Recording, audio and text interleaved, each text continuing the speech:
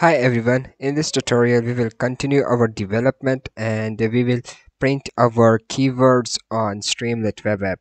So instead of printing all of the keywords on terminal, I will save them in keywords keywords variable. Okay, and here I will first create a title for these keywords and I will say st.title title, and I will say tags tags. Okay, and then I will use st.markdown. Okay, so mark markdown, and then I will use, I think, h5 tag. Okay, h5 tag, but this will be my formatted string. Okay, and then let's change the styling. So just right here style style is equals to, and sorry, style style is equals to, and then I will say color color, and I will use a hexadecimal code for the color. So a number 10, 18,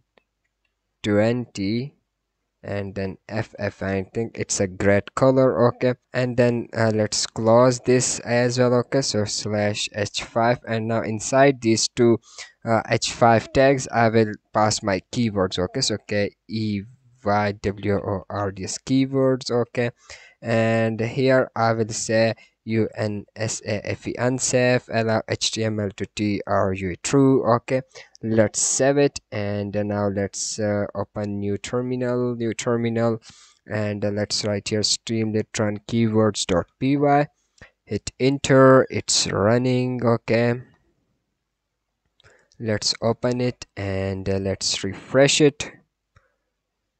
Okay, so here we need to paste a URL. Just copy this URL, paste it right here, hit enter. Okay, and it's running, and yeah, these are all my keywords. Okay, so as you can see, we are now successfully extracting our keywords. Okay, so user can copy these keywords, and now here I think that I will extract the title as well, and I will first print the title and then the keywords. Okay, so let's do some scraping of the YouTube as well. So here first of all I am scraping the keywords. Okay, and here I will scrape the title as well. So just right here tit is equals to, and then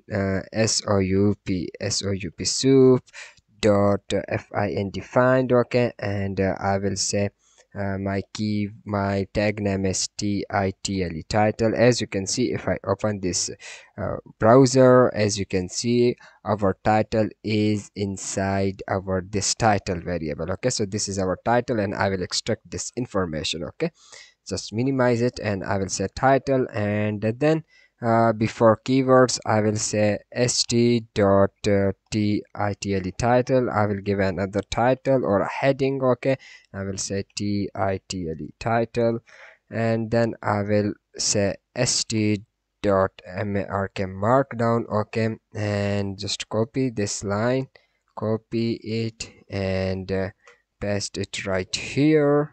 But instead of a keyword I will say tit.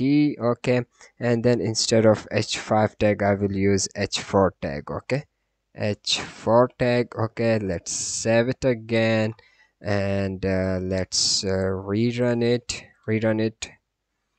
and let's paste the URL. Sorry, not this one, just copy this URL, paste it right here. Okay, hit enter, and it's running. Okay, so title, and we are unable to extract the title. Okay, so the reason is that instead of this title I will say title dot text text. Okay, so I need to extract text from the title. Okay, so let's save it again, and let's rerun this thing. Just paste the URL, hit enter,